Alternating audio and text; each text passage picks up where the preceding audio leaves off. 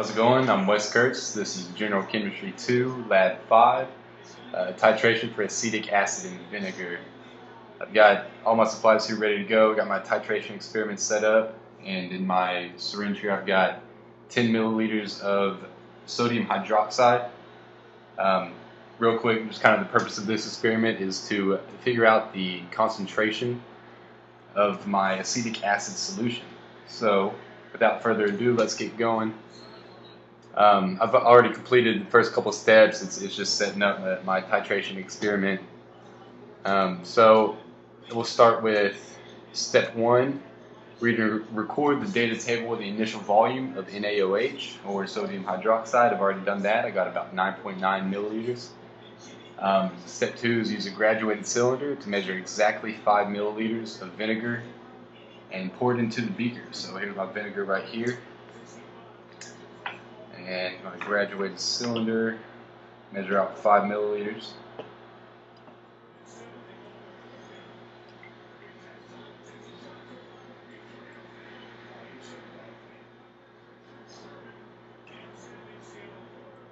Alright,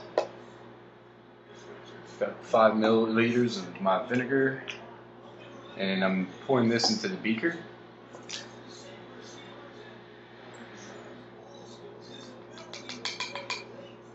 Alright, next step is to add 2 drops of phenolphthalein solution.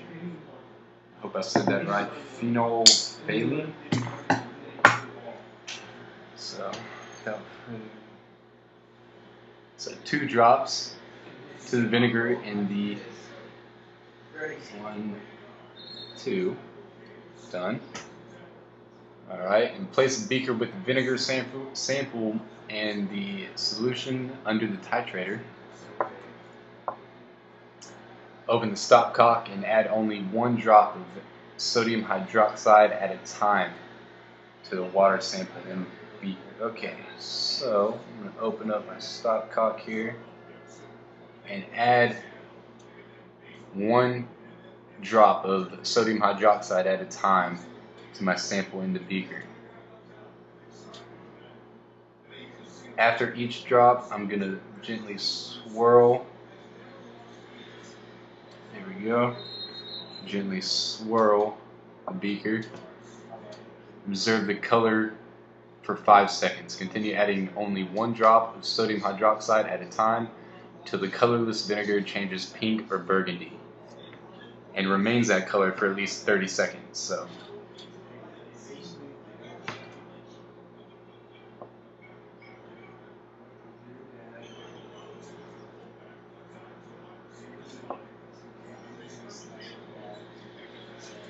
alright.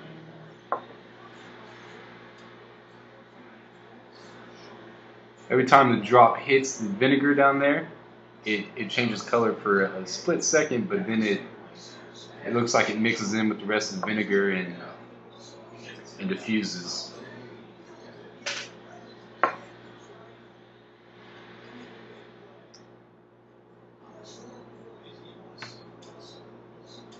Alright.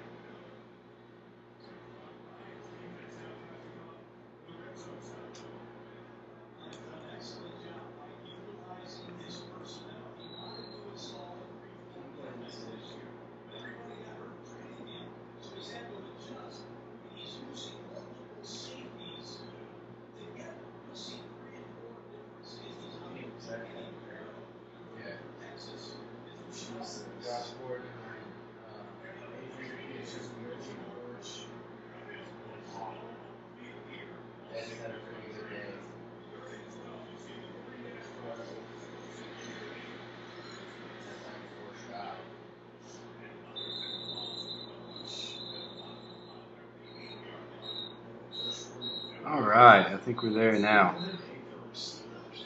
So, after a long waited few minutes, you can see my vinegar has now turned pink or burgundy. And it will sit here and watch it for 30 seconds, make sure it stays this color. After that, I'm going to record how much NaOH, sodium hydroxide, was used by subtracting my final volume by my initial volume, obviously. And then I'm going to save the titrator and repeat these steps, and then I do it two more times actually, and record it all into my data table and put together my lab report and turn it in. Thank you.